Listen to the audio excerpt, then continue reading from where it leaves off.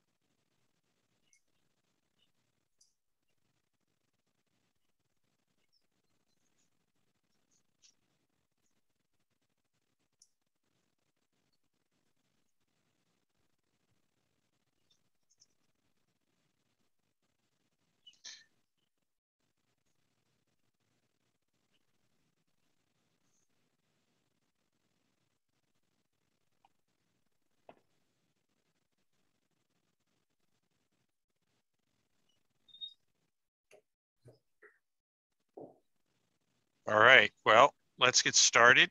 Very happy to have everyone here today, including our company partner vendors. This webinar is about imaging and the incredible impact on science.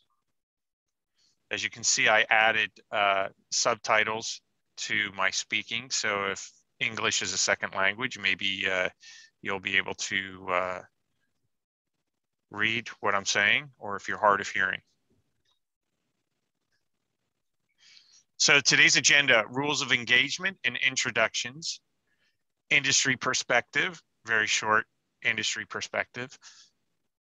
Vendor partners will each have 20 minutes, and then we'll do a Q&A at the end. So rules of engagement: put your questions in or comments in the chat or the Q&A box. We'll address those at the end. This way it gives every partner vendor time to complete their talk. We'll moderate the questions with the panelists, and the panelists can ask questions of each other, and everyone will have access to this afterwards, as it will go on demand. Today's speakers include Christof Gänzler, he's head of product at PerkinElmer; Peter Drent, company founder, Confocal.nl;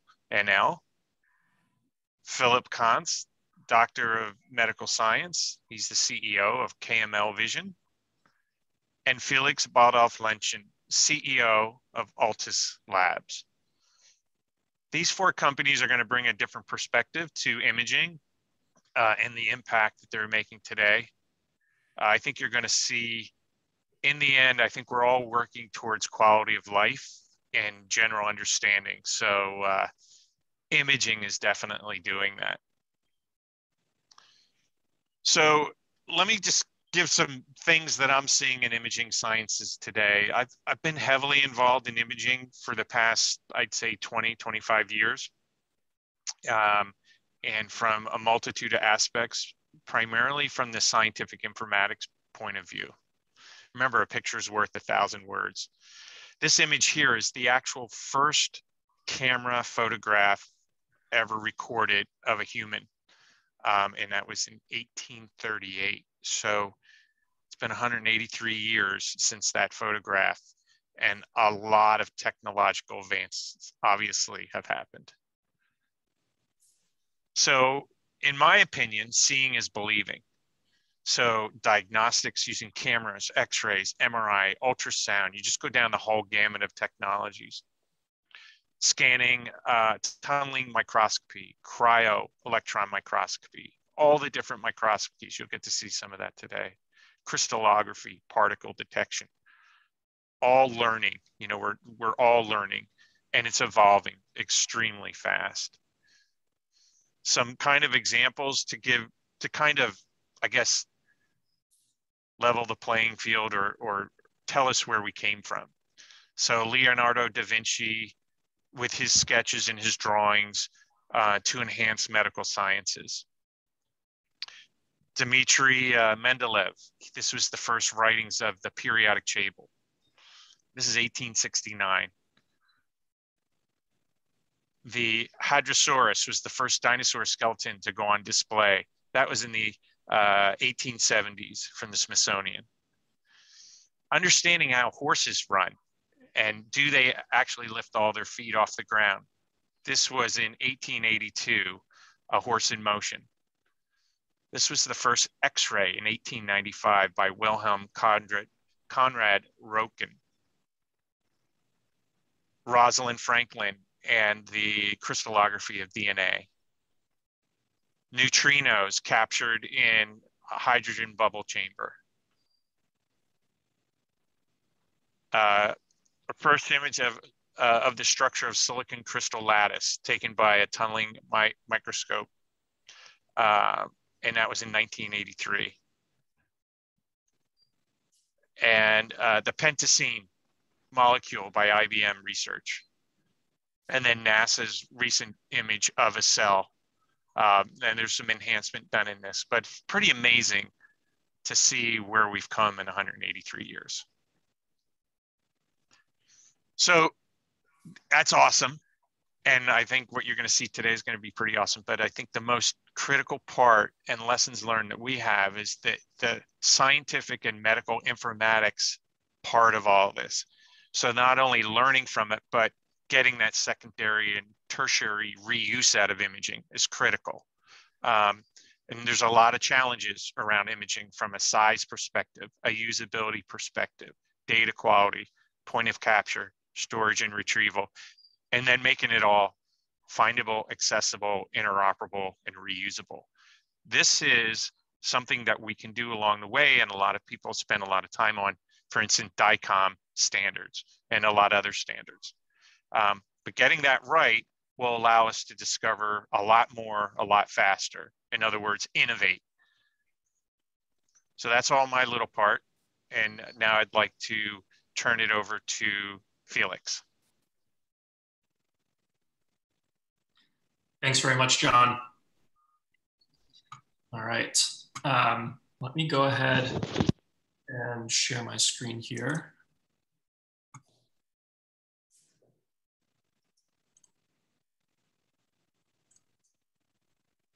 Okay.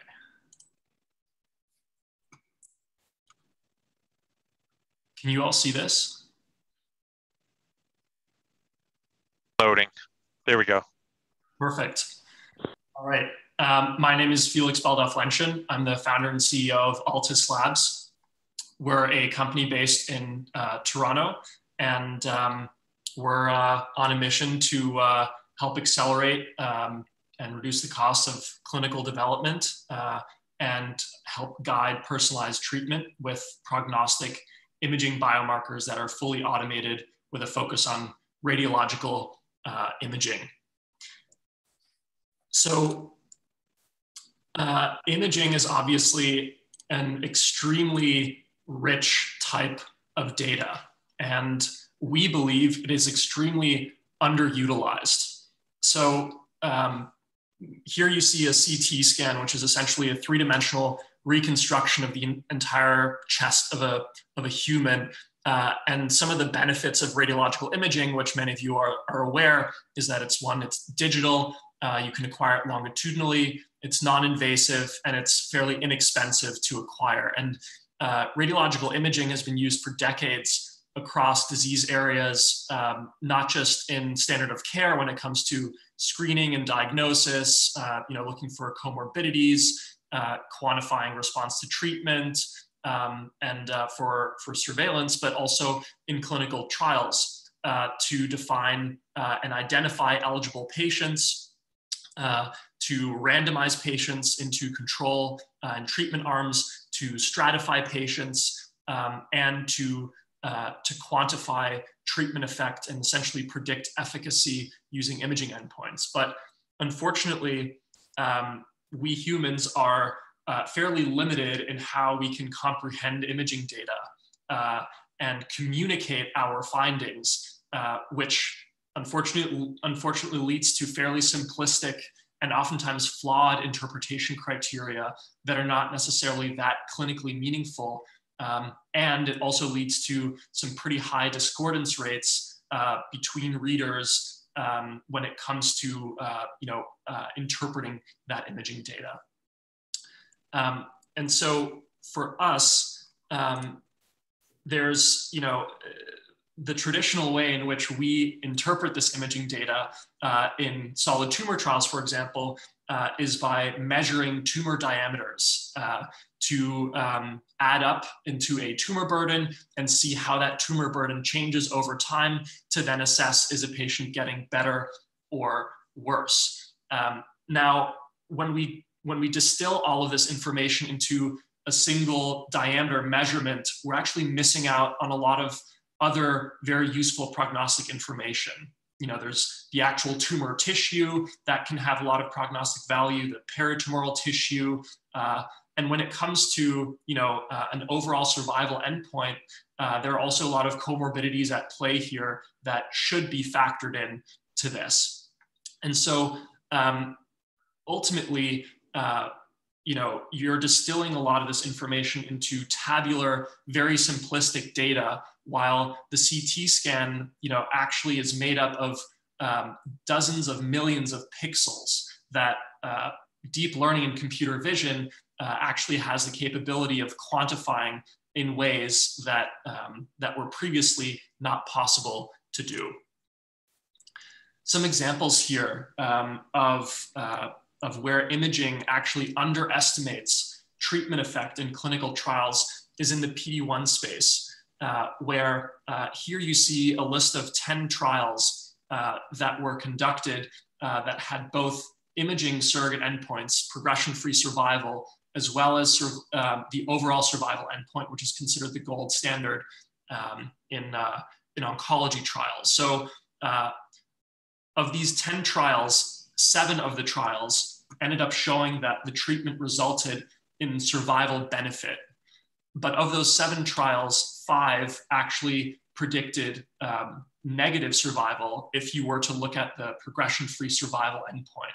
So this means that if you had only been looking at the imaging endpoint, you would have likely expected 5 of those 7 trials to actually not yield clinical benefit.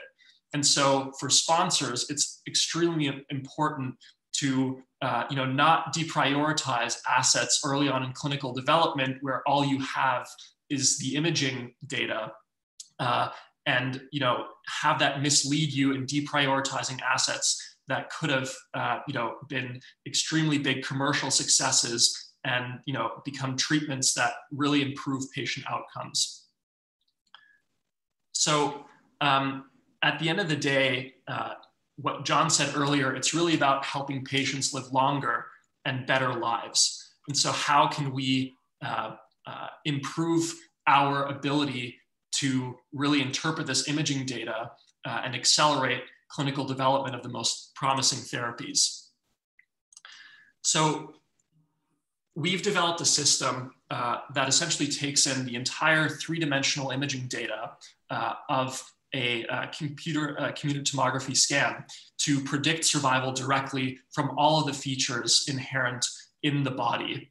And the way that we deploy this and process the data is essentially through multiple segmentation algorithms that identify the entire body within the scan, as well as the organs of interest. So for lung cancer patients, we're talking the lungs, but also other vital organs like the heart, where a lot of comorbidities will be present, given that, for example, over 25% of lung cancer patients will actually die of cardiovascular disease, not the actual lung cancer. And in an overall survival endpoint, it's important to be able to capture that information.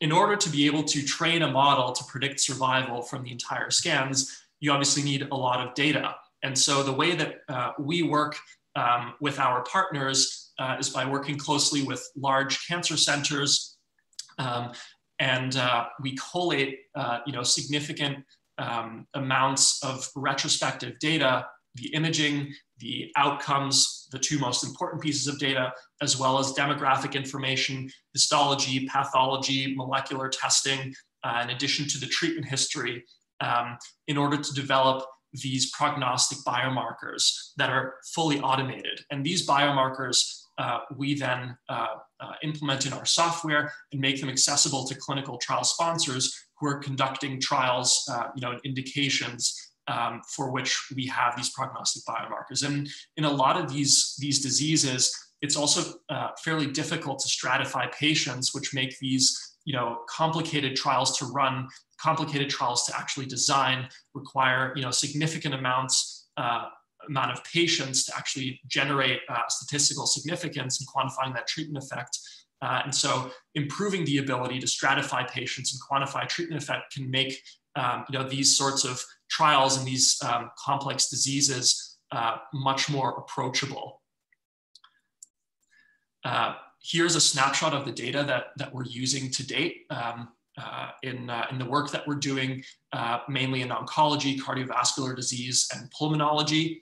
So a lot of images, a lot of time between the image acquisition and the outcomes, and a lot of clinical events, again, which are the most important outcome that we care about when it comes to running trials and stratifying patients.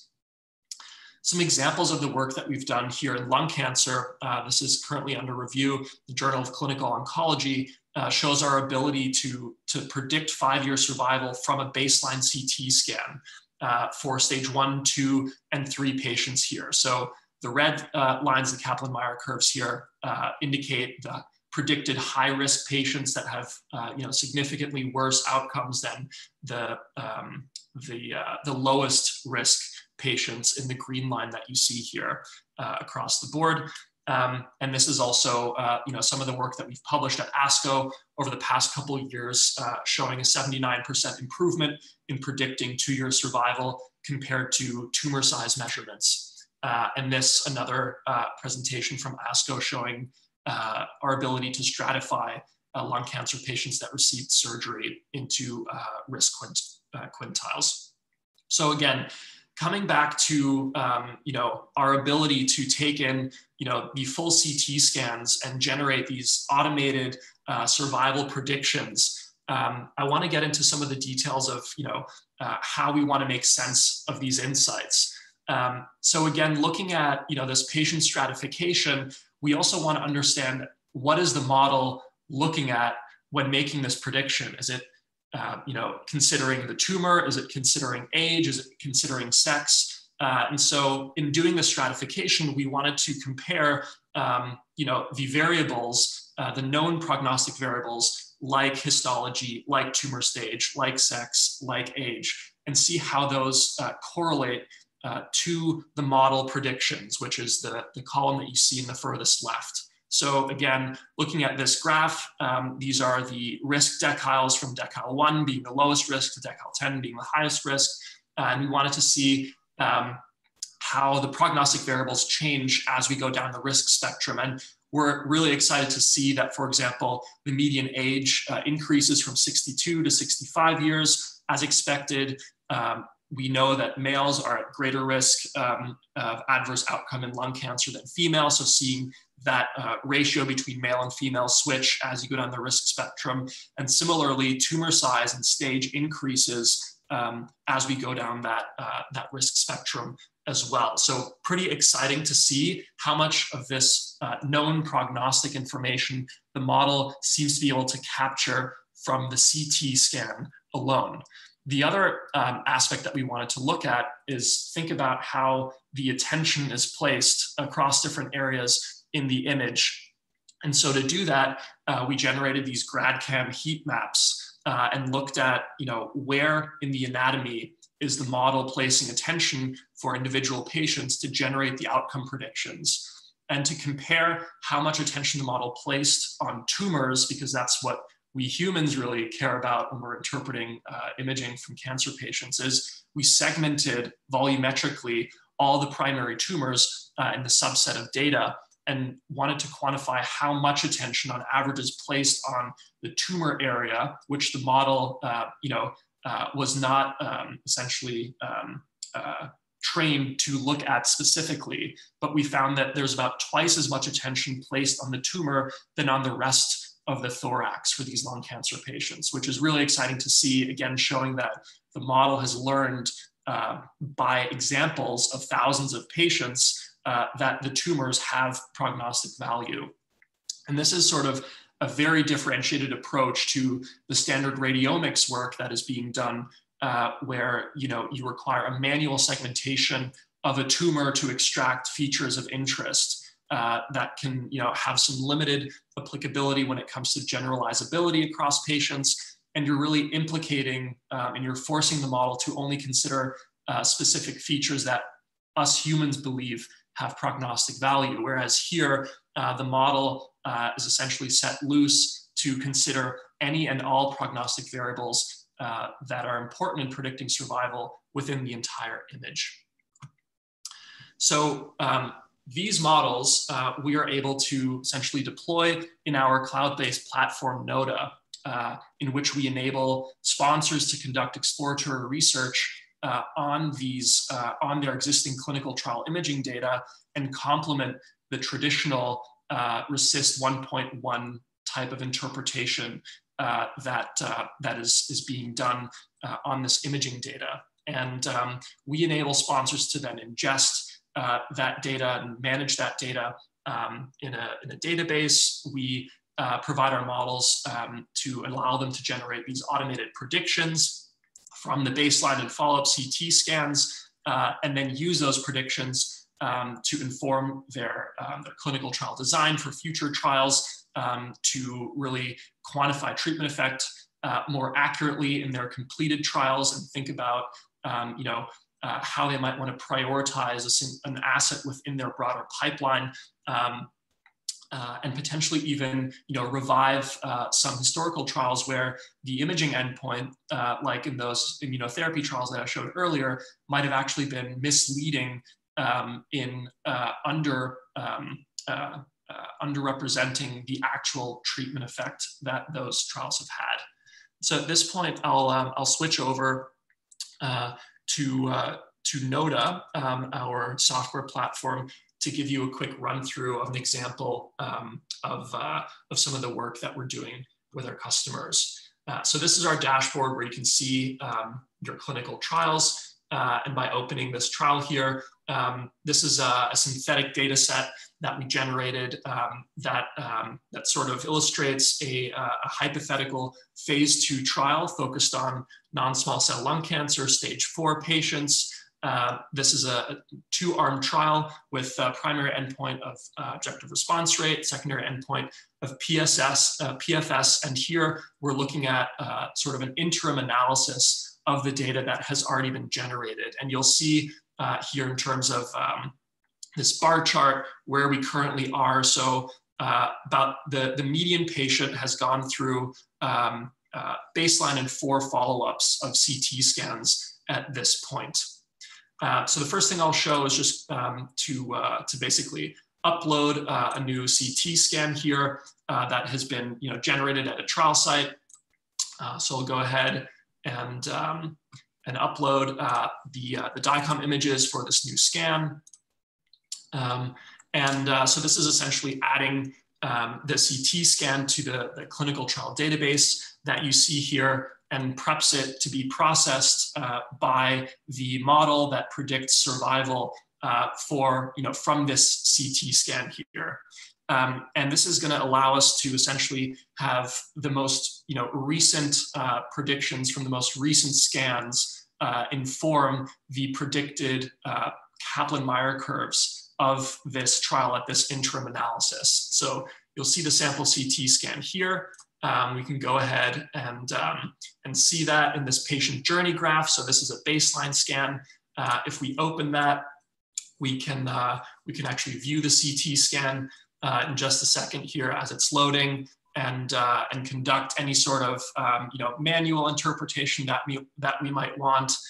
So in this setting here, we have our RECIST 1.1 workflow enabled. So as I scroll through the scan, we can look for some of the primary lesions. Let's see here. I think there's one in the left lung.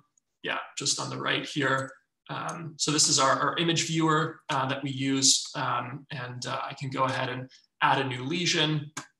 We'll go ahead and segment this just to get a more accurate diameter measurement from this, both the long and short axis. We'll classify this as a measurable lesion since it's over 10 millimeters in diameter. We'll say this is the primary lesion in the left lung, and this is a target. We'll go ahead and save that. And then you'll see that also get populated in the database here with an 11.3 millimeter diameter for this scan. If we go over to the analysis section here, to the overview, you'll see essentially an aggregate of all of these scans and predictions that we got from all of the previous CTs that have been pre-processed. The body segmentation has been done, the organ segmentation has been done, and the survival prediction has been done automatically as soon as the CT scans are acquired. And looking at that Kaplan-Meier curve, we're then able to view the predicted Kaplan-Meier curve for both the investigational arm and the control arm. And we can even filter that by specific time points. So for example, if we only wanted to look at the predicted outcomes of the control arm patients from their baseline scan, so before any treatment started, we can see here that the median survival, predicted survival, is 15 months. And if instead we wanted to also layer over the investigational arm, we can actually see that pre-treatment, so at randomization, there's actually a difference in the median survival, which is going to be really important to know in order to quantify treatment effect properly. So here we see that the investigational arm actually has a 14-month median survival at baseline predicted. So we want to know that the control arm has a 1 month better median survival than the treatment arm, because in these sorts of settings, this is going to impact your drug's ability to show an improved survival. And this is really important information to be aware of as you're quantifying treatment effect.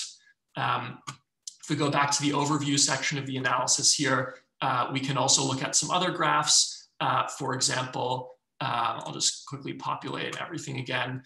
Looking at the change from baseline, looking at tumor burden, as well as survival. And the interesting part to me is really the difference between the change in baseline of tumor burden and the change in baseline from predicted survival. And those discrepancies, like this case here, for example, where tumor burden has only reduced by 5%, meaning it's still stable disease, while survival has actually increased by 96%. So survival has doubled for this patient, even though the tumor burden has stayed constant. We can click into that and look at this patient again at both the tumor burden and the survival. We can see here that this top line tumor burden has stayed relatively stable, whereas the survival really starts increasing at follow-up 2 and follow-up 3, the predicted survival. And if we want to then click into the follow-up 3, I actually preloaded this, given that it's a lot of CTs that need to load. You'll see that we can pull up that scan and look at the, where the model has actually paid attention to generate the prediction. And so we'll see some of the tumors that have been measured as per RECIST 1.1. Here, I'll zoom in a little bit as well. In the original scan that has the heat maps overlaid, and it's nice to see here that the model is paying some attention to that primary tumor, but it looks like it's also looking at a number of other features that we currently cannot necessarily quantify here in the right lung, for example. So this is just to walk you through an example of how the survival predictions can really complement some of the existing image interpretation that is being done, and really provide some additional insight as to how imaging can really complement the treatment effect quantification in clinical trials. John, I'll stop there, and yeah, happy to take any questions when everyone else has presented. Thanks very much. Thanks, Felix. That was great. Really appreciate it. Okay, Peter from Confocal, you're up next. Let me share my screen.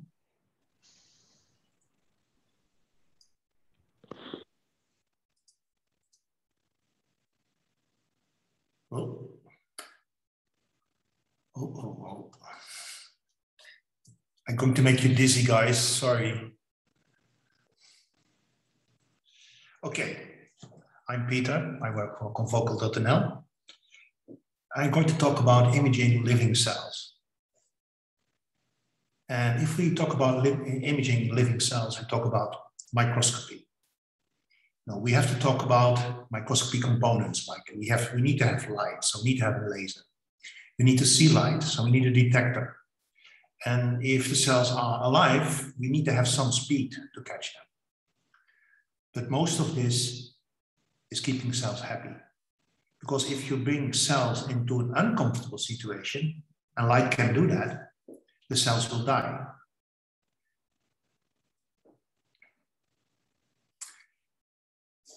Imaging in living cells in the life sciences, fluorescence is one of the most common used tools. And I'm sorry if I'm going to be a little bit very basic for the top microscopists in the room, but I'm sure there are also some people in the room that are not so familiar with fluorescence. So what is fluorescence? Fluorescence is you plant a flag on an item you want to follow. So I'm sure that people want to see this kid in traffic. That's why there is a flag, so you can see where it's moving around. But you have to imagine that there is not an unlimited, amount of cells that can be labeled, or features in the cells that can be labeled. So you have a labeling density. And the difficult thing of these flags is, they break down. Once you have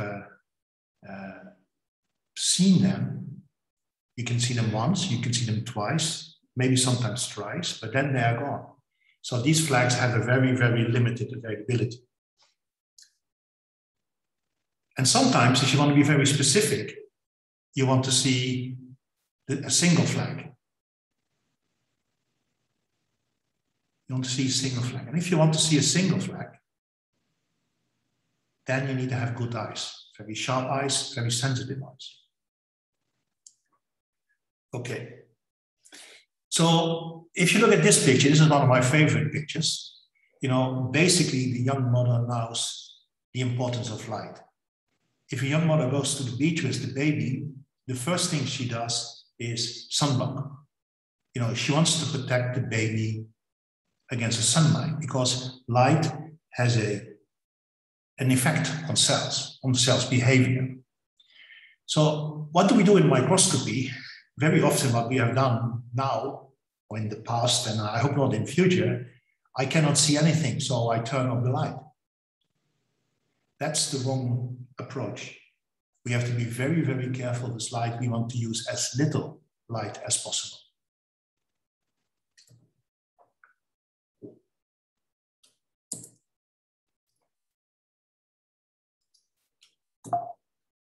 Somehow.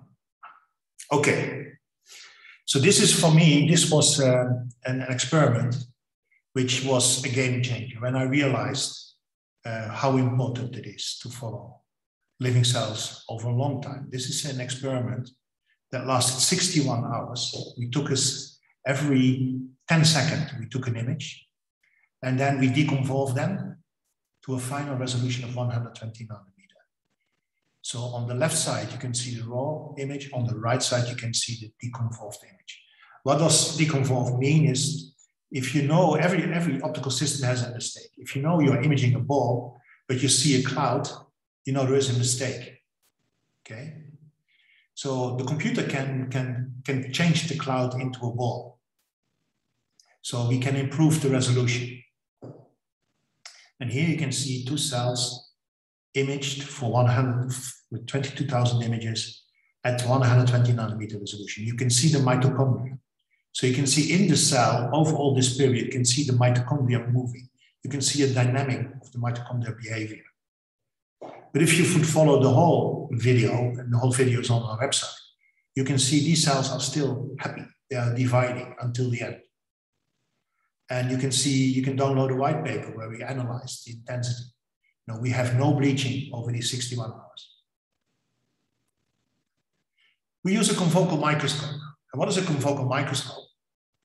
A confocal microscope, I always say, traditional microscopes, you will see a wooden plank, and the confocal microscope converts this plank into a book. You make thin optical sections, and you can read the book with the computer. And the confocal microscope has a very important point, which is the pinhole. And in the traditional systems, behind the pinhole, you have the photomultiplier tube. And the photomultiplier tube measures the average intensity over the pinhole. But we hate the photomultiplier tube, we like the cameras. So we put behind the pinhole a second scanning mirror set that is painting the emission light coming from the specimen on the camera. Okay, I will explain it in a moment once more, but why we want to use the camera, why we don't like the photomultiplier tube. The photomultiplier tube is old technology. You know, it has a quantum efficiency of 25, sometimes 30%. But if you look to the right, you can see the cameras, they have quantum efficiencies of 90%. So the camera can convert light much more efficient into signal than a photomultiplier tube, even in the different wavelength areas. So this is why we want to use the camera, because if you have only very few flags, if they're breaking down, you would like to use the most sensitive detector. So we use two scanning mirror sets. One we call the scanner and one we call the rescanner. And there's a whole movie explanation on our website, but in short, this is how we improve the resolution. This is the science behind it. So in situation one, the scanner and the rescanner are fully synced, scan the same area, nothing special is happening. What you see is what you get. Then in situation two, we're going to paint the image that we are seeing in the specimen on twice as large area. You can see it depicted. If you go to situation three, you notice that to cover this nice long area, our dot has to go faster. So we have to add some motion blur. Okay? But now the magic is happening. When you scale back this big image to the original side, you can see that we improve the resolution. We reduce the diameter of the green dot by the square root of 2, by 40%. So our confocal system uses a very sensitive detector, but also improves the resolution at no cost. Okay, this is a little bit of physics, I'm sorry, but this is going to be important. The image brightness of an optical system is related to the NA, numerical aperture to the power 4, divided by the magnification 2. It's physics.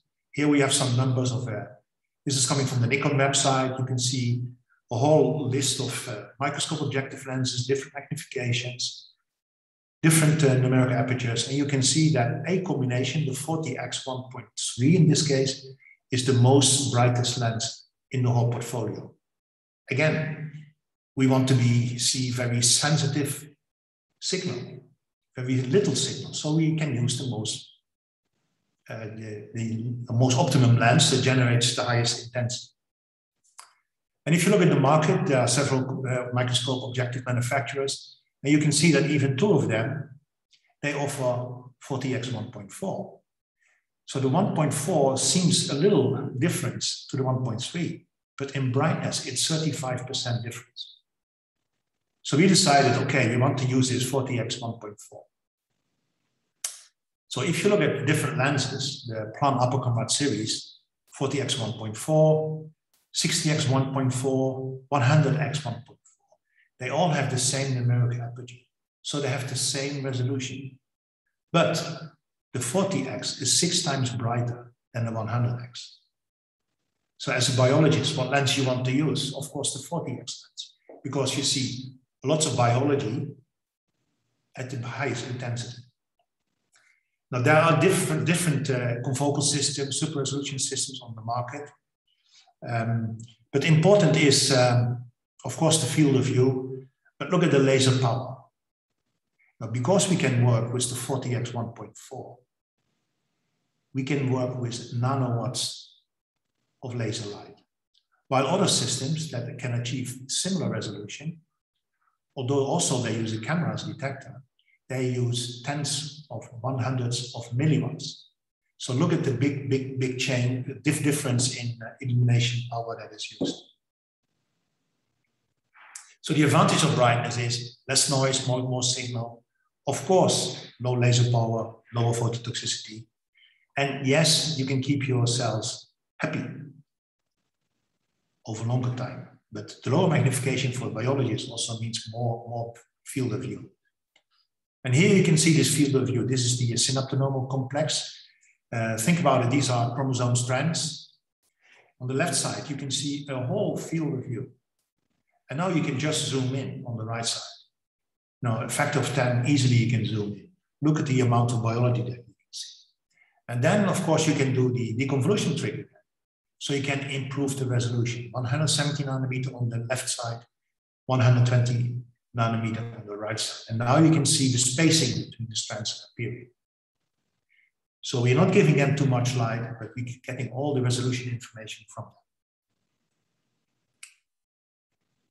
And then, you know, I always say this is better than Netflix. I can watch this for hours. Here you can see division happening. You can see chromosomes being separated, you know, all of this in space. So we can do this without averaging. Because of the larger field of view, we don't miss any cells that are dividing. You know, we get better results, more results. And this we can achieve without photobleaching. So this is a recent development that our box, the RCM2 is the box that generated the images just before, got a smaller brother. And the smaller brother became, or is very important for life science imaging because it has speed. You know, on the left side, we did time-lapse imaging. So we took an image every 10 seconds, for instance. But on the right side of the box, the NL5, we generate 25 frames per second.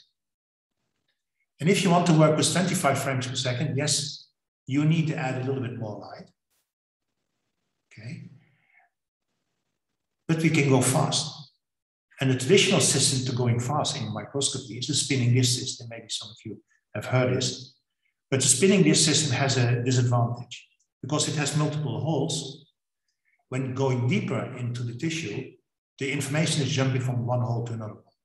So the resolution is being sacrificed. Our system, the NL5, which uses a line for illumination, a slit for illumination, well, can go deep and keeps image quality very well. So here we have some examples. This is a single cell. You know, you can study very fast cell dynamics with low phototoxicity. Now, on the next slide, I put it a little bit bigger. Please note this is a single cell, okay? Recorded in 3D. And now you can see the cell alive. See the activity in the cell. And this you can do without damaging the cell with phototoxicity. Because we can work with lower magnification, it also can work with bigger animals. So this is a zebrafish. So a zebrafish that we are following in development over a day. So the clip that you're seeing, that I want to bring up a little bigger again now. This is recording over a day. This, a 3D section, because of the fast imaging of the NO5, was made every 10 minutes. And this is a time lapse of 1 day of development of a zebrafish. You can see the detail. So I guess in my 20 minutes, we covered a little bit about lasers. You need to use a laser, but be very, very careful. Do not harm yourselves. Use the most sensitive detector you can get, because you can reduce the laser power even further. There is speed available. So this is the combination from using low phototoxicity and high speed imaging, keeping your cells happy. I want to thank you. If you want to have more information, you can visit our websites. Thank you very much. Thank you very much, Peter. That was awesome. Great work. Our next speaker will be Dr. Philipp Kainz from KML Vision. Let me know if you see the screen. Yep, you're good to go. Okay, perfect. Thanks, John, for the introduction. So my name is Philipp Kainz. I'm a CEO and co-founder of KML Vision, company based in Graz in Austria. Little background about me. So my training is in biomedical image analysis, computer vision, machine and deep learning. I did my MSc at the University of Applied Sciences in Graz. And then I moved on to the medical university where I did my PhD, mostly working on histological image analysis using machine learning. And from that, my co-founder and I, we decided that we want to take these advancements we created in the academic field to the economy, and wanted to provide them to a bigger audience. And now we set out to this mission to provide these intelligent and accessible solutions for the automation of labor-intensive tasks in big image data use cases. So we have dedicated our work to solving visual analysis and inspection problems for our clients in the biopharma and medical sciences. And I don't have to tell you that imaging is everywhere in the life sciences, and there's a huge growth of applications, individual techniques, and of course, digital data. And this is facilitated by both the increasing automation of imaging devices and the use cases where imaging plays a crucial role. For instance, if we take a look at the fields in drug discovery stage, we may find image-based applications in cell and tissue biology, where automated image analysis needs to be used at the scale. And the same applies to applications in histology, cytology, not only in human, but also in veterinary medicine, where the decisions of decision support systems are actually aiding the work of pathologists in their diagnosis. And in other use cases, visual inspection is an integral part of the bioburden assessment, for instance, in clean room settings in pharma production, where you definitely should be interested in quantifying the colony forming units as part of GMP compliant manufacturing. So all these use cases have one obvious thing in common. Imaging is an integral part of the scientific or operational protocols, and the people are really bad at assessing digital image data without getting tired. And this discrepancy between us as humans being able to, or being actually the limiting factor, and the tremendous potential for these new discoveries current technologies allow us to achieve. This is in fact driving us to push the automation of these tasks to the market. So the question is, what can you actually automate in order to save your staff from all this tedious work Of course, you cannot automate everything, but not everything is more or less economically feasible, but since the digitalization and digitization of samples is a huge trend in the industry, there's a real chance that now you can jump aboard this ship and add new future-proof technology to your organization. And so the question is, why should you invest in automation? So first of all, you increase the objectivity and quality. You will be able to notice an increase in productivity. You expand your portfolio and become able to automate many tasks by either using existing algorithms or maybe also training your own. And I'm almost sure that some of our participants today already have dedicated AI engineers who would agree that educating the stakeholders in the process of image analysis is also key for an efficient workflow. And automation gives you the opportunity to do so. And finally, the economic reason to go for automation. If you invest into automation, we'll be able to do much more intellectually challenging tasks for which you truly need your experts. And I'm sharing the stage today with many other great companies that have a similar vision of supporting the many stakeholders who are involved in these complex discovery procedures in research and development, and further downstream also in clinical applications. Recently, I gave a talk about what an organization should actually consider when thinking about AI and their image analysis workflows. And the two key points I want to repeat here are, on one hand, you need good imaging hardware to bridge the gap between the analog or the physical and the digital world. And on the other hand, you need people and high quality data to actually use machine learning and AI to your advantage. And at KML Vision, we developed ECOSA. It's a software as a service platform for collaborative image data analysis, which supports you in the entire process of introducing AI into your workflows, from the data management and annotation to applying ready-to-use applications. And you even can train your own deep learning analysis applications and algorithms on the platform without any coding skills. And we have clients who use ECOSA for biomarker analysis in histology, cell cultures, cardiovascular research, or tissue engineering and regenerative medicine. Our portfolio ranges from the data analysis to convenient multi-user data management, all integrated into a single platform. And sometimes our clients also require specialized solutions. So we do also bespoke software development for them and then provide these applications on our platform for further use in a large scale setting.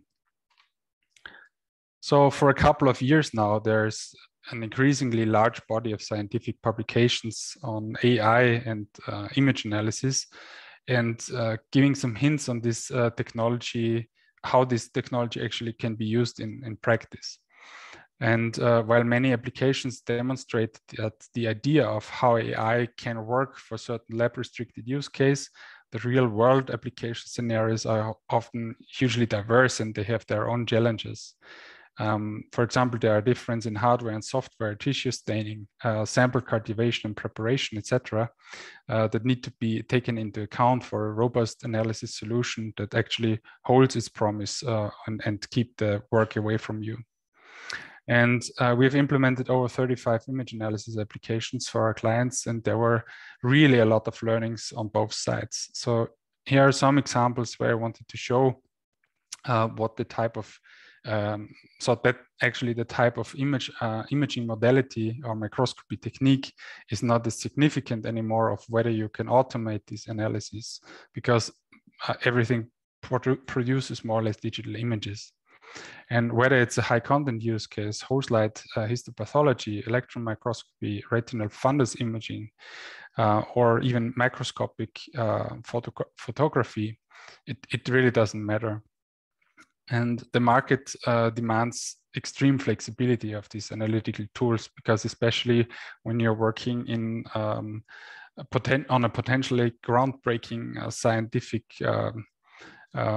project, you want to make sure that you have the state-of-the-art tooling employed. And so let me share some of these examples what we have done so far. A classic in vitro assay in angiogenesis research is the network formation assay, for which we already provide ready-to-use algorithms, and it fully automatically quantifies the network structure. Another network-like quantification algorithm is the CAM assay, which works for both the ex vivo and in ovo observations. And one of our collaborators is using the CAM protocol extensively to establish new testing procedures as an alternative to animal models. And we are quite happy that our technology also finds such applications that reduce animal harm. In the spheroid sprouting assay, we automatically quantify the body and the individual sprout morphology. And applying our AI models to these use cases allow these researchers to retrieve much more information on a higher degree of detail than before. And before using the algorithm, customers were hiring a cohort of students, more or less, to do this tedious work. But now they could get rid of this inherent inter-observer variability and generate reliable and reproducible results. This is a classical morphometry use case where our clients wanted to extract the morphological properties of the ultrastructure of a myocard. And we helped them to build an AI model that can not only measure the areas of individual mitochondria, lipid droplets, and so on, but also reliably measure the distance between the neighboring set stripes.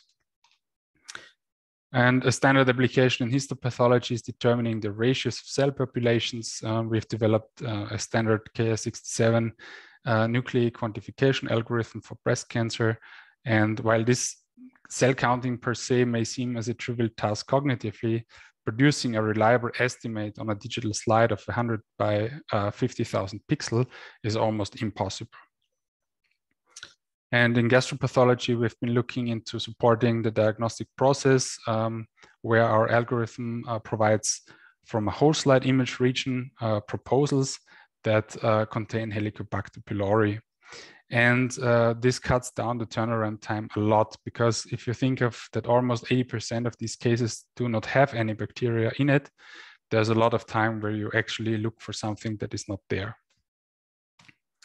And so far we have seen more or less 2D imaging use cases, larger scale, smaller scale, but if we add time, such as an additional dimension, such as time in the case of wound healing assay, then we can also provide the analysis for the new dimension, which is of course possible with algorithms on our platform.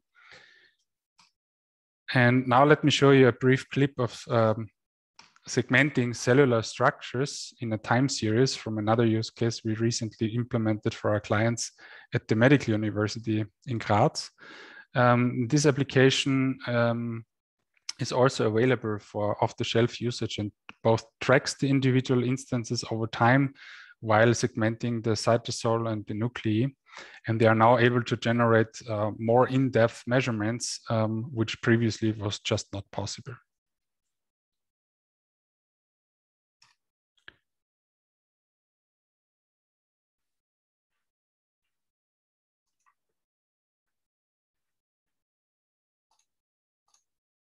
Okay, now it works. So speaking of additional dimensions, not only time, but also measuring in confocal stacks has been implemented by our team. And in this case, we did a collaboration project with another company here in Graz, where we observe the total cell coverage in the process of organoid development. For each time step in this observation, the algorithm actually learn the projection of the total cell area from a set stack of images. And there's a strong trend. We observed that research teams more and more demand that they can create their own automated image analysis application for their custom use case. And while there is an off-the-shelf software available that allows you to construct your workflow, you need a good understanding of image processing to build your own application. And in addition, if you need AI to be thrown into this workflow, because the data is too complex to be analyzed with conventional methods, you or your team or someone in your team actually needs the knowledge of data science to really make sure that this is solid. Our answer to this challenge is Ecosa AI, where we provide a non-code environment for end users to train, evaluate, and run AI-based image analysis applications in no time. In almost every image analysis process, you have data preparation or pre-processing, algorithm development, and perhaps a refinement. And finally, what you actually want to do, the analysis of new image data. And let's briefly compare the three options here. First, you can do a manual analysis with no automation, or from which you actually want to evolve. Second, you can order a custom solution development where you need to interact with a supplier and have all the overhead of going back and forth. Maybe there's also some data sharing policy in place, which can make it quite hard. And finally, you can use a solution such as Ecosa AI, which is fully integrated with the platform and can easily be used by any stakeholder. So we are targeting here biologists and medical doctors as users of the platform, so that they can really use AI at their fingertips. The benefit of such a solution is that you are not depending on external experts in image analysis anymore, and you can actually leverage this technology yourselves. You can be sure that the latest models are deployed and available for the best possible results in a safe environment. And today I want to show you how you can develop your own AI algorithm on our Ecosa platform without any coding skills. And we have put significant effort into the product development and present you with an opportunity to use AI as a service right away from the web browser. It already implements a lot of best practices you will find in the life cycle of a deep learning algorithm. And to make it really accessible, we provide Ecosa in the cloud. So you're welcome also to sign up for free and try it out. You find the sign up link on our website as well. So the general workflow consists of training, evaluation, and finally using the algorithm in production. It starts as soon as you have a set of digital images available, which you split into training and validation, and then you launch the training. And after each training, you can take a look at the AI training report, which contains qualitative and quantitative results on the held out image data set, which can give you insights to decide whether you want to train the algorithm with more data, because at some parts the algorithm is not confident enough yet, or if you are still or are already quite satisfied with the result, and then use it in production. So having in mind that the goal ultimately is to provide this unambiguous data to the algorithm, there are some best practices I wanted to share. You should provide as much information as possible to the algorithm. If there are too many similar objects in the data set, this may not represent the real world and leads to poor performance in the generalization. You should annotate more images in smaller regions of interest. This is usually better than annotating an entire slide, for example. And especially working with colleagues, you should avoid assigning ambiguous semantics to the individual objects. In short, when there are objects of the same class, they also should be labeled the same. And if you're in a big lab, try to avoid the domain shift by including images from multiple scanning devices. This is more or less affecting the histopathology domain. And if we present the model with images as it's shown here, it looks at all regions, and you can see that some are annotated and some are not. And achieving dense annotations is the best case you can provide, but on a whole slide, this is just impossible. So what people usually do is to create sparse annotations, and that means that not all objects of a particular class are fully annotated in the image. So if you would use this image as a training image, the model would be having a hard time figuring out why the tissue in the green region should be recognized as such and the tissue in the red square should not. The good practice here is that you use regions of interest to just exclude parts that are not relevant. Another aspect is, of course, prediction runtime. if you consider gigapixel images, this may take some time to run through and take also lots of computing resources. And to reduce this time, the model doesn't need to see all the parts in the image, but only the ones where there's a sample. And I want to briefly also introduce you to a use case we did with our clients, the Ludwig Boltzmann Institute for Experimental and Clinical Traumatology in Vienna. And they wanted to quantify how the regeneration of peripheral nerves is progressing under certain conditions. And they used neurofilament staining to mark the regenerating axons in the nerve. And they wanted to count and measure the individual objects of, for instance, in the different parts and compare them. So prior to using our AI-based image analysis, they were not really able to quantify the axons on a larger scale. So switching to ICOSA really enabled them to do much more with their samples and data. And as soon as the slides were digitized, they used ICOSA to annotate the individual axons. And usually these objects are only a few pixels in size. So annotation can be pretty tedious. And I just wanted to show that our software also works in a browser interface, and you can use tablets and pens to really speed up the annotation work.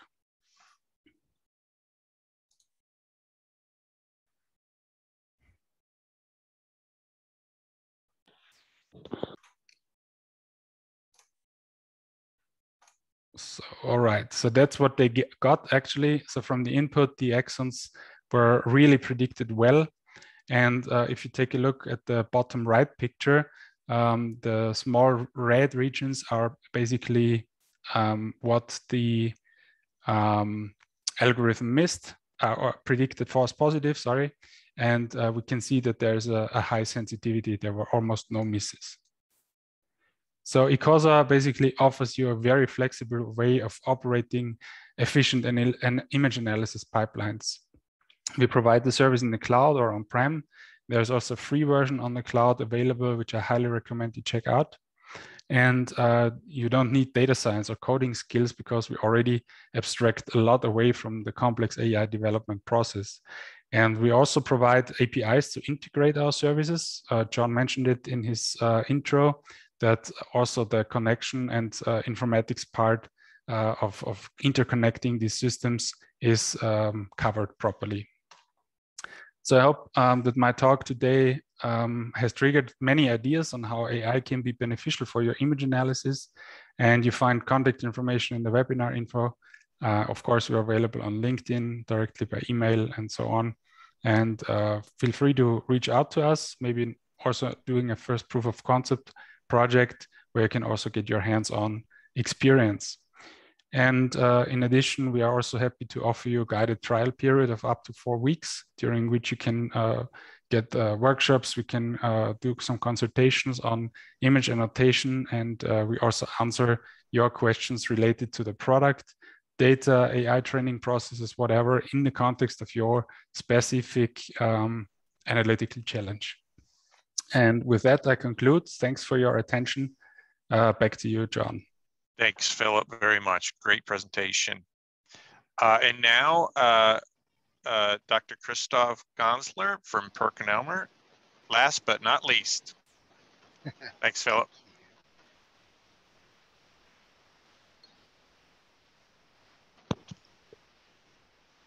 Okay, I hope you can see my screen. And yep. Yeah, thanks for the nice introduction.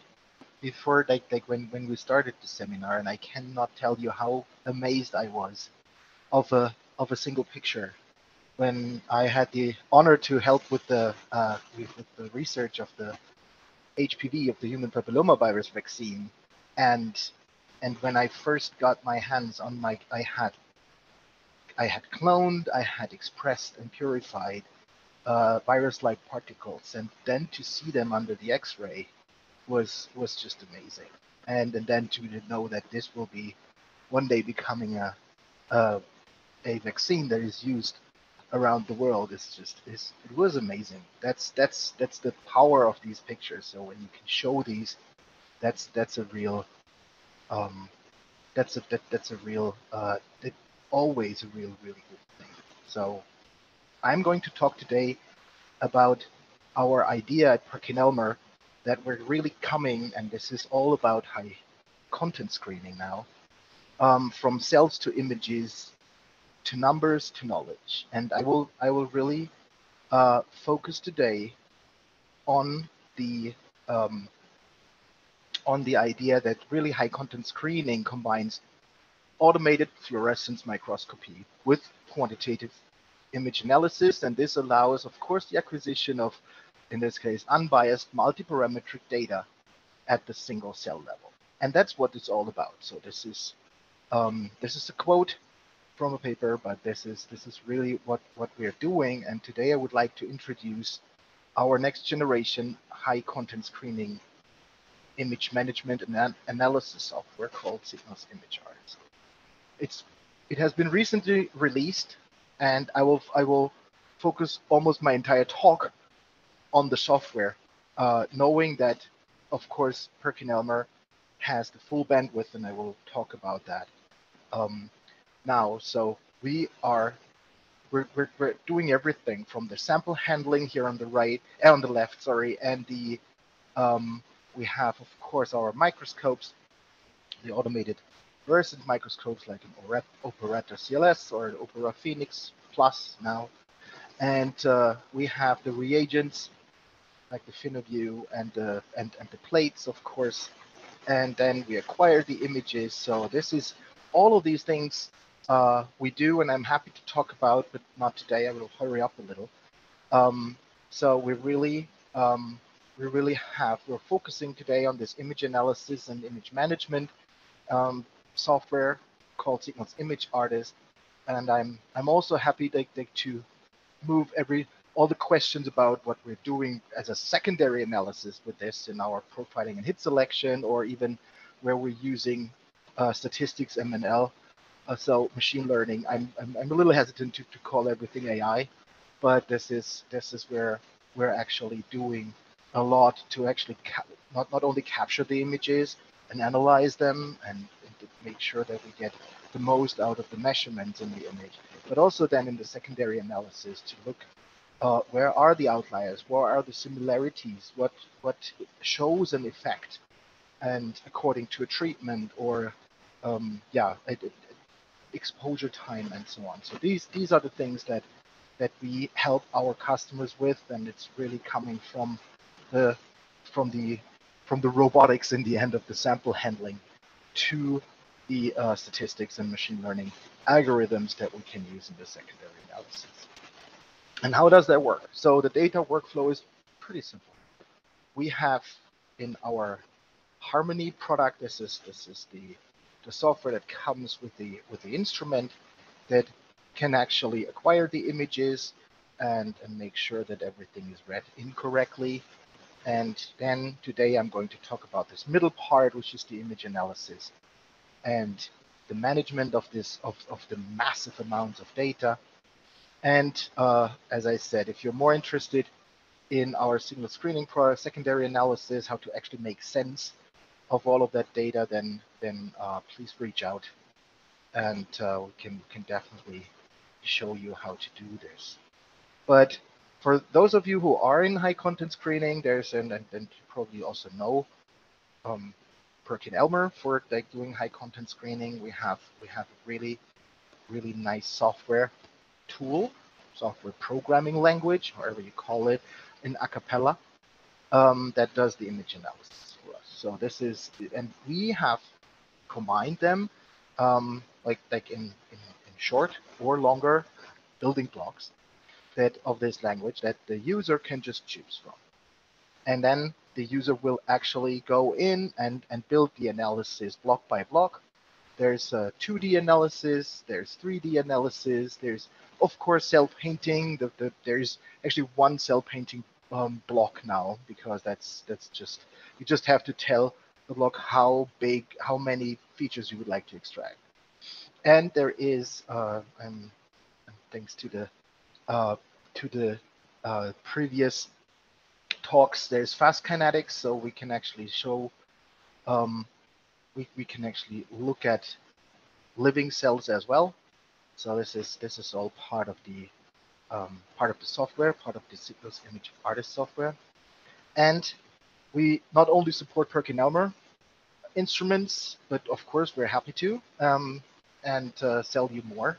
But there's also, of course, Yokogawa, GE, molecular devices are in the market, and you can just combine all of that. You can read all of these into Signals Image Artist, and then do your data analysis or the primary analysis and so on. And just to take you through a quick workflow, there's a couple of example workflows here. So what you do in the 2D way, of course, is, well, you start with segmentation, and this would be a building block, and you say, okay, I would like to, for example, find my nuclei and the cytoplasm, and then you can refine it. You can say, well, I actually want the cytoplasm without the membrane, and then I need to quantify something. So I can say, well, give me the texture as a feature out. So how does the cell look internally? And then classify these and say, well, do we have different populations? In this case, for example, if we have structures in the cell that break down due to a treatment or whatever, now we can actually see these and quantify these and classify them. And then in the end, we go over to our secondary analysis and really see how the treatments affect the different measurements of the cell. Same thing is true, a very similar thing is true for 3D image analysis workflows. Here's cysts that we can measure. And of course, as we just heard, you need the Z-stack for it. You need to know where what is, and then you don't need not only to find the individual cells, but also, of course, you first have to identify the cysts here, and then find the nuclei in these cysts and find single cells, and then calculate the specific properties for evaluation, like really then 3D things like the volume or surface area, and so on. So there's a lot of additional information that you can get out of 3D, and then of course also look at the data analysis, the secondary analysis later on. And last but not least, cell painting. Everybody's talking about it. So there is a way to really make sure you can do cell painting assays and cope with all of that data that comes out of it. And so there's really the idea of like having a projection of all of that maximum intensities. Then you again segment the cells. You select the cells that you actually can look at, and like not at the order. And then you quantify your properties, whatever. If you want 5,000, then you do 5,000. And then again, you have to analyze these and make sure that you're looking at the right things, and you have you're seeing effects that are really effective. And so, well, we have an IT requirement for high content screening, and these are pretty high. So you need scalable storage, you need an object store, you need like cloud-based, or if you have it locally, we come with a min.io if there are IT people in the audience. So you can still install this image artist, image artist on premises, on your premises in your own computer center, and but you would use the same technologies, and we made sure that we're using the same technologies as you would use in the Amazon cloud, for example. So, but you can of course directly put it into the cloud of Amazon, for example. And then you need, and this is very true for almost everything. Like if you're creating over a terabyte of data a day, you have to have the ability to crunch these numbers. And we're doing this with parallel compute and high performance compute. There is we have the possibility, we'll come with a Slurm cluster. So there's everything that you need to scale this 60 nodes, 100 nodes, however many you have or want. You can parallelize these and make sure that there is enough, or that this comes back quick enough. And Well, there's one bottleneck that everybody has: network speed. And this is where we make sure in our software that we're using the full bandwidth that is allowed by your IT, or what the IT allows you. And we're trying to make sure that we have a very, very low latency on both sides to actually make sure we can get all of the data from the instrument to your compute cluster in the fastest way. And with that, I'm happy to take questions with all the others that have presented today. And I hope this gave you a nice short overview of what our signals image artist is doing for you. That was great, Christof.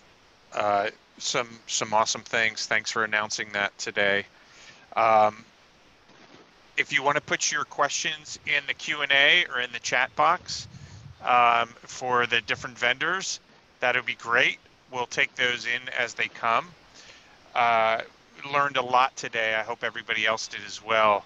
You know, one of the things that I saw, I'll just go in order from the Altis perspective, is that quality of life, like actually helping patients make better decisions, but also helping clinicians make better decisions. So Felix, how, you know, that's a really important thing. And how's that playing out today with patients and clinicians?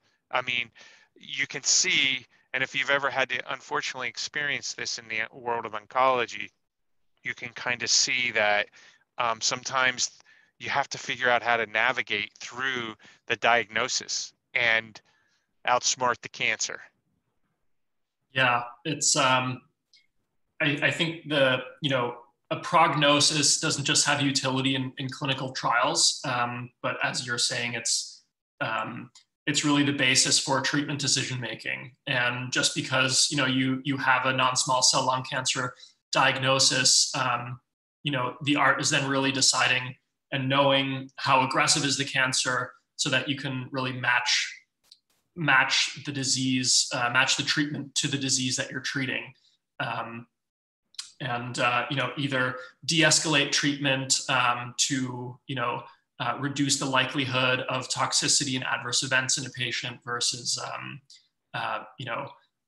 intensifying treatment in some more aggressive forms of cancer. So having that understanding at diagnosis of what the prognosis is for a patient can be very powerful to help physicians and patients make the best choices to generate the best outcomes. Yeah, extremely powerful.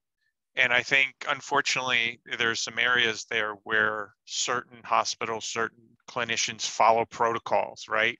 And you almost have to self-educate yourself. And I see your platform being able to do that, to really help from both sides of the fence, from a patient and a clinician perspective. So it's pretty awesome.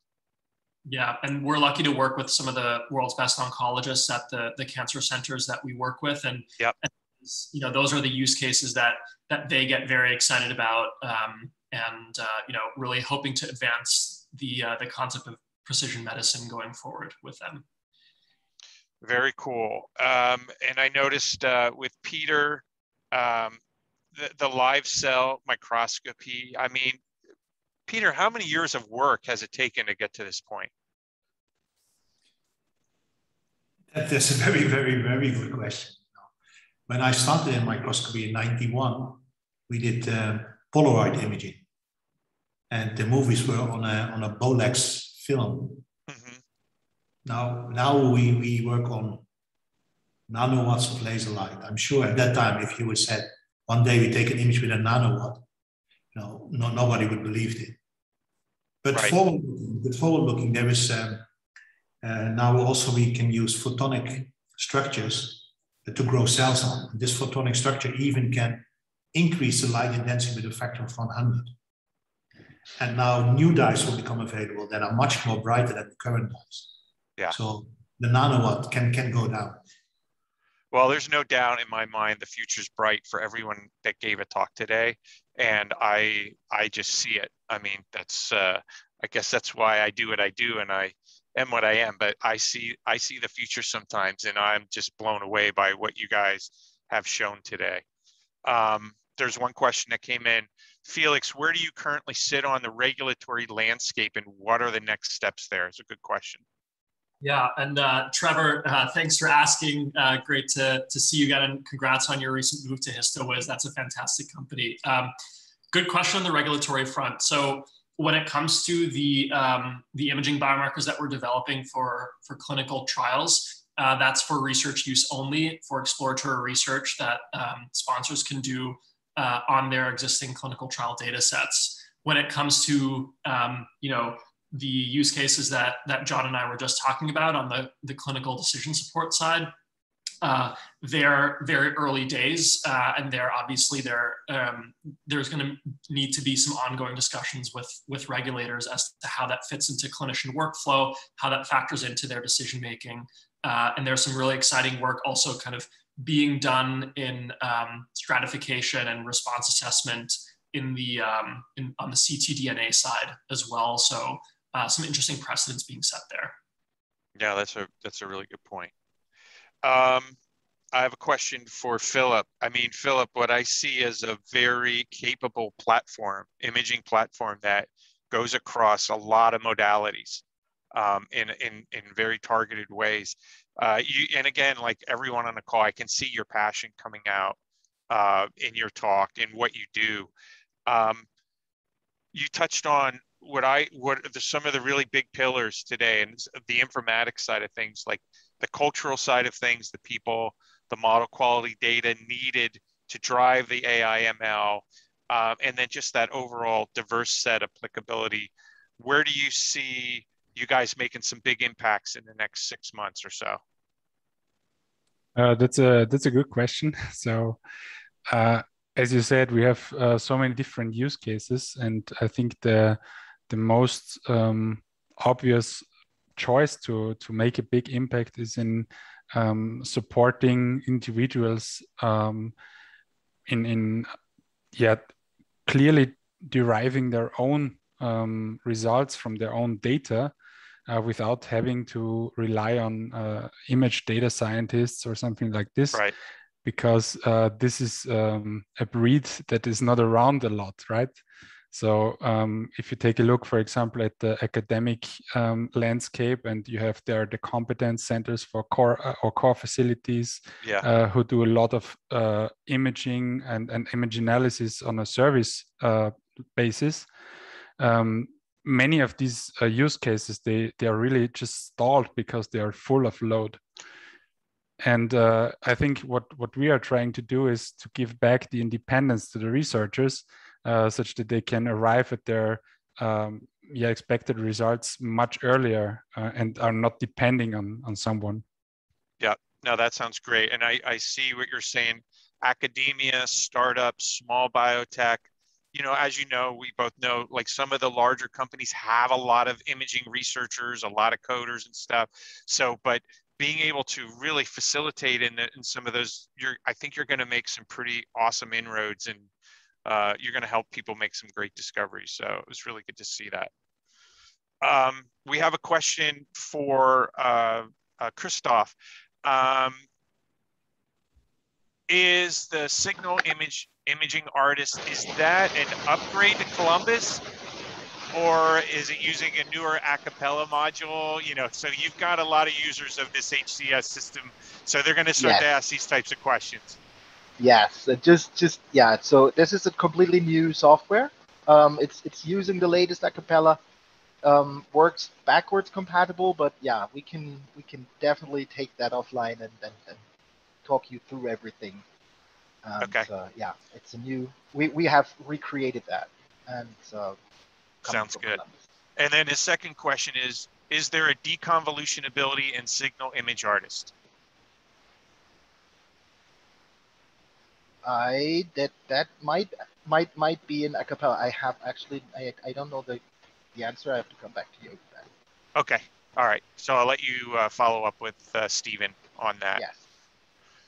So high content screening is a big deal, and you we can see the evolution over time. And, you know, some of the things I talked about in the scientific informatics part, for years, people struggled with, you know, storage management, too small of pipes to pass big images around. And, you know, and we've evolved, and a lot of the environments are a lot better. And now you guys have gone to a next generation software capability.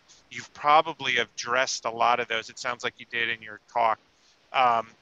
It's pretty exciting. And do you see an uptick in HCS over the past couple of years, or has it been a steady growth over time? No, we have seen an uptick, especially when it comes to like really selling the coming from the bigger instruments, that people are really heavily investing in the capabilities of of an Opera Phoenix Plus, that then they have to analyze as well. So there is this just comes down the the pipe when you invest in these bigger instruments. You also have to make sure that you can actually analyze it in a timely fashion. Right. I mean, these instruments are producing, as I said, it's easy to produce over 1 terabyte a day. So you just have to cope with that somehow. Right. Absolutely. Here's one. Do any of the speakers have questions for the other companies? Is there anything you're curious about that you saw today? Do you see synergies with each other, you know, etc.? I'm kind of blown away about what I saw today from everyone. So it's I don't want to forego the B2B part of this as well, because I think there's definitely synergies here with all of you. Any thoughts on that? Too competitive? Synergies? Well, I think, if I may say, there is a cross point. You know, I know KML Vision from the past. We have been talking. We'll be talking in future again, because you know what they do, our customers need. You know. Yeah.